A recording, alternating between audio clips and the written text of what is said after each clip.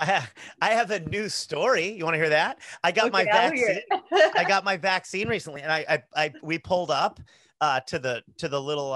It was like in a parking lot.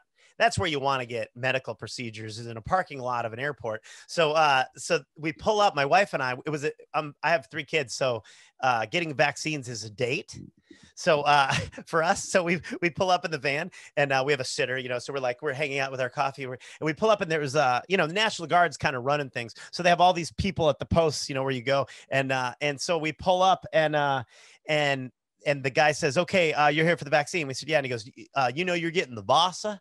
And I said, the what? The Vasa vaccine. It's not the Johnson and Johnson. And we're like, oh, okay. Well, what's Vasa? And he goes, that's just a brand. And I'm like, okay. I go, I've never heard of that. My wife got real, because I'll just usually go with whatever. But my wife is like, no, wait, we're not getting what is Vasa? And he goes, it's a vaccine, but it's like not the Moderna she goes, do you mean Pfizer? And he goes, oh man, I've been trying to get that right all day. So apparently the other 100 people ahead of us didn't correct him. So they just thought they were getting some off-brand Walmart vaccine, and they were cool with that.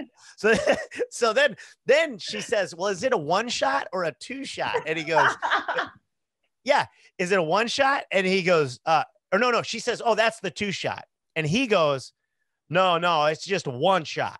She goes, oh, Pfizer has a 1-shot. And he goes, yep, just 1 shot. And then 21 days from now, you'll get another 1 shot.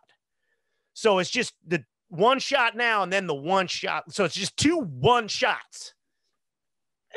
So we're like, all right, well, I guess when you join the military to get an education, they don't give you the education first, which is cool.